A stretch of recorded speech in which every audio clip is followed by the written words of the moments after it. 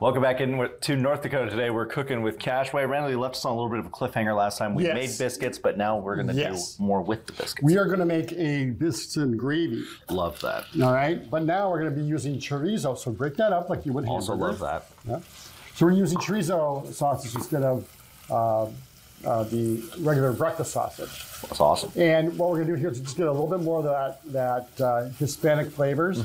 Now I'm using a product that we carry here at Cashway.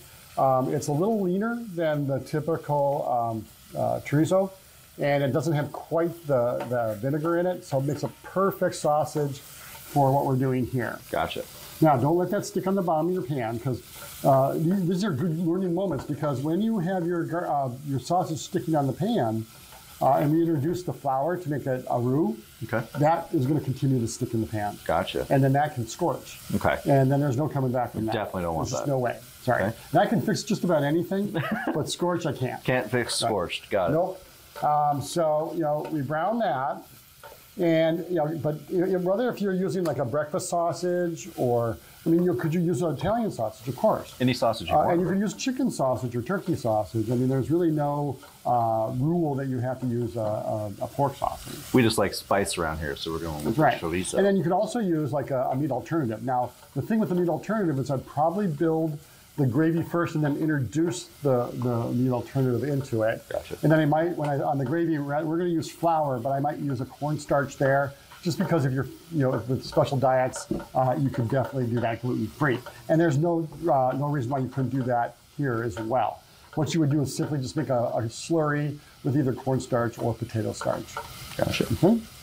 All right, so break that up and leave a little bit more. We want it, pretty good. And what we're trying to do is we're trying to render that sausage because we want that fat, but it's kind of going to go through this point where it's releasing water, and we don't want to introduce our flour in there too soon. Okay.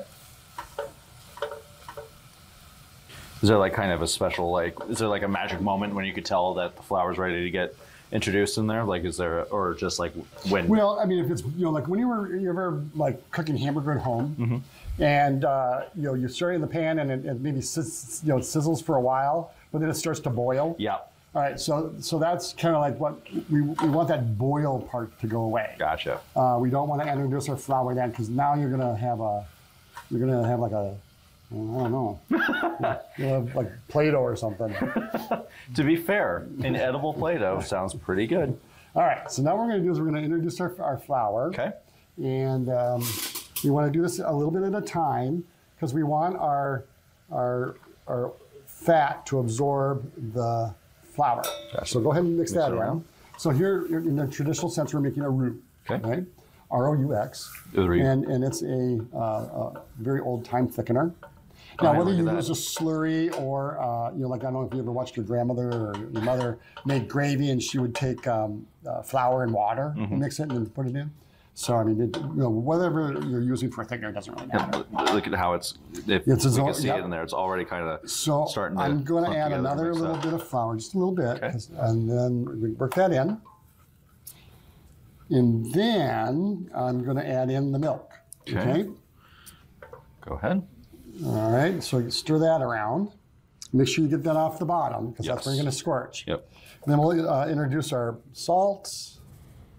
And then when we come back, this is going to need to cook for about 10-15 minutes. Okay. You want to cook that flour out of it, kind of some of that. Sometimes you have something that tastes real floury, Right. And we just kind of want to cook that out and let all that sausage kind of soften up in that gravy and develop a really nice flavor profile. I'm sure if we ask, they'll give us 10-15 minutes to just kind of sit here in front of them. You think? Yeah, probably. Okay. Let's do that. All right. No, I'm just kidding. We'll be right back. We're cooking with Cashway in North Dakota today.